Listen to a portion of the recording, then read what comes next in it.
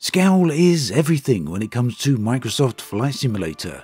We know the goal is a recreation of the Earth, and quite naturally this will extend to featuring all of the airports in the world. That's a lot of airports. And what's more, 37,000 of them are manually edited, and these range from small airstrips to full-sized international airports. And as to be expected, such airports will be found in all locations around the world. I'm Obsidian Ant, and in today's video we're going to look at Microsoft's latest release, where they discuss the creation of airports along with some features that we can expect to see in them. Before we get to all of that though, I briefly want to mention a few other things that Microsoft discussed this week.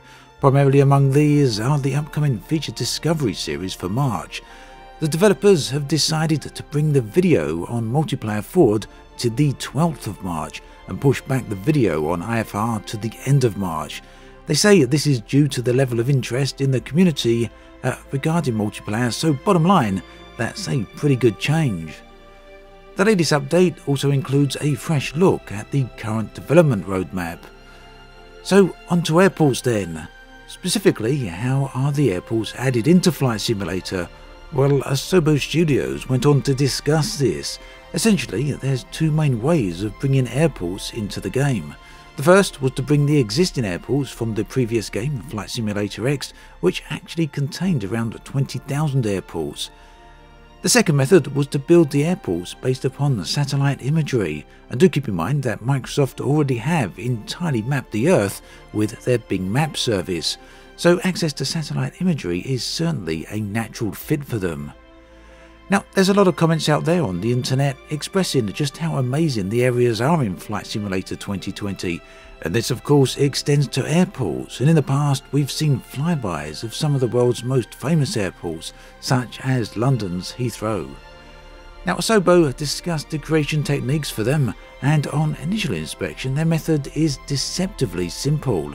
They essentially trace parameters and basic features over the top of satellite photos, and this might sound a little like using tracing paper as a kid to recreate an awesome drawing, and perhaps that wouldn't be too far from the truth.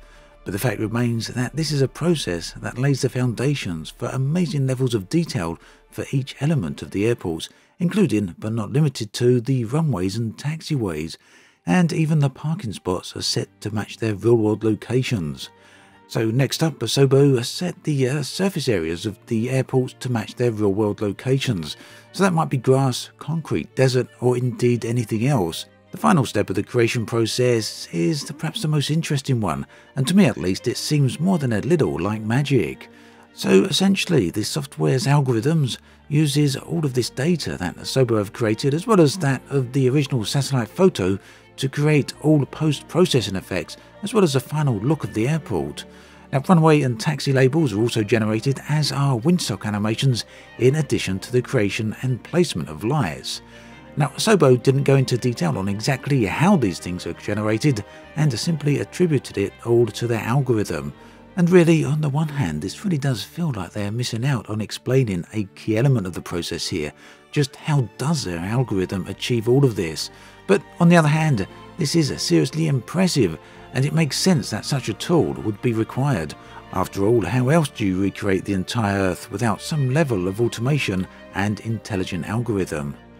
Now, whilst automation appears to work very well, Asobo realise it's not the be-all and end-all, and wanted to ensure realism as much as possible, especially when it comes to some of the most recognisable airports, and for this reason they manually worked on 80 airports from around the world to ensure that all the details such as labels etc. match their real-world locations and names. And again, this was extended even further for certain specific airports, the most iconic, where buildings were manually created and placed so that essentially the airport here matches exactly how it should in the real world. Now, my personal takeaway from all of this then is that a handful of the world's airports are going to be represented in almost perfect replication, matching as much details as possible to the real world. Meanwhile, other airports around the world will have significantly less real world detail, but that's not to say that they won't look great or that they won't be detailed, but it is to say that the vast majority of the world's airports will be mostly created by computer AI with a degree of human assistance.